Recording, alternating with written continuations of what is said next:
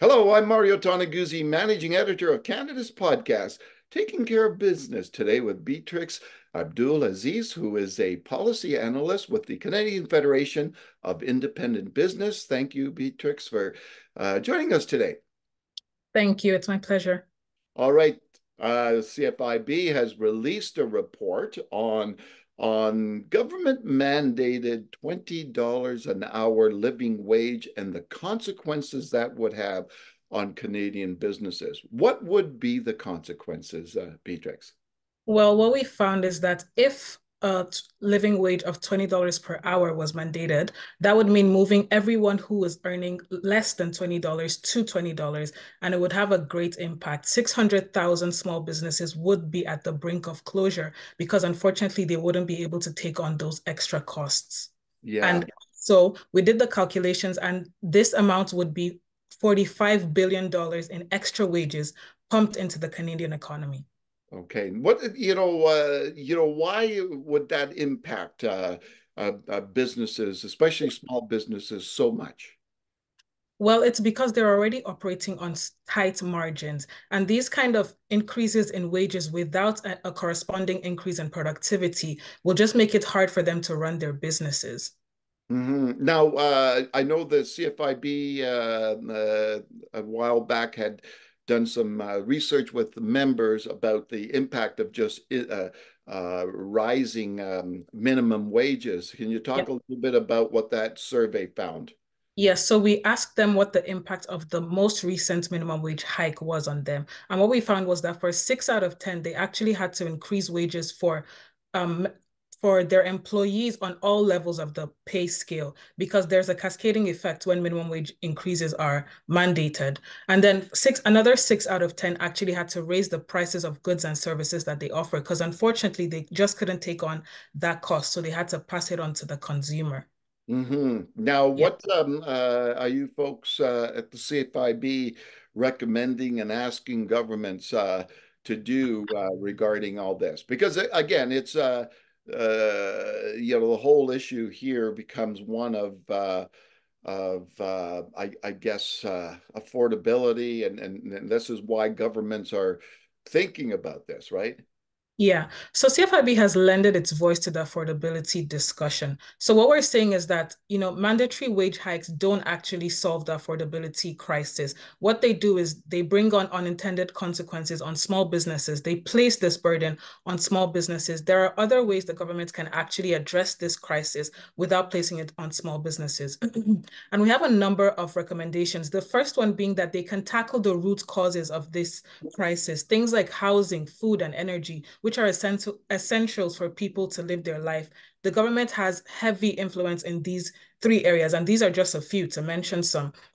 The government can enact policies to increase the supply and reduce the price of housing, for example, food, energy. They can also cut carbon taxes, reduce taxes that they place on people. And then we also have another recommendation, which is to allow people to keep more of their money in their pockets. If the government were to adjust the personal basic amount, people will be able to keep more money and reduce personal income taxes. People would also be able to keep more of their money in their pockets. hmm It's ironic, isn't it, that if government's thinking of increasing, a living wage or mandating a living wage, that forces a lot of businesses to probably lay off a lot of people, which, there's no. So there goes the issue of affordability. It's a moot point, so to speak, right? Yes. And in our survey, what we also found was that our members said that some of them would actually have to consider not hiring inexperienced workers. So, it's not mandatory wage increases don't actually target the people that need the most help. hmm Yeah. Who are they? So typically we hear governments saying that they're trying to help single parents, but we got some data from Statistics Canada, and what we found was that only 1.5% of minimum wage earners in Canada are single parents with a child under the age of 18. Most minimum wage earners are young people between the ages of 15 to 24 who have a high school education or less. And another thing that we found is that minimum wage jobs are not a life sentence. Most minimum wage earners only stay in these roles for 12 months, and within that 12 months, they're moved on to better paying roles. So, like again, if Yeah. government want to help the vulnerable people in the society, they should look within and see how their taxes, their policies can help these people instead of moving on the responsibility to small businesses. Okay. What industries are typically hit when it comes to the minimum wage issue and rising minimum wages? What are the industries out there and businesses that are most impacted by this? Well, I would say maybe as it could be retail. I know we looked through some of the member comments and we saw a member who was in retail who mentioned that they actually pegged their increases in overall wages within their business to increases in the minimum wage. So if the minimum wage increases just by, let's say, 30 cents, they increase the wages of everyone within the organization based on that. So it's a cascading effect. And I would say retail is very well affected by these increases in minimum wages.